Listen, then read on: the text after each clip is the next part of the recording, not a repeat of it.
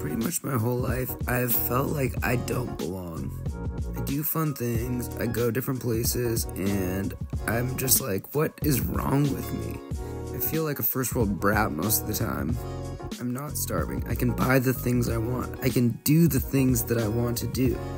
And I actually consistently go out and do those things. And I just question consistently, like, what is wrong with me? Like, why can't I just be grateful for the things that I have? That saying that one is too much and 1,000 is never enough, I feel that way about my life and the things that I buy on Amazon or from the mall.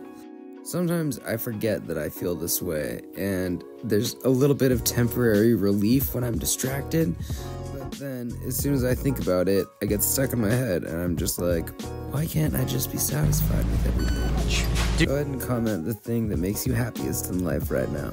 And if you want to help me out, go ahead and like this post, maybe follow me if you don't already, and that's all I have today. Okay, love you, bye.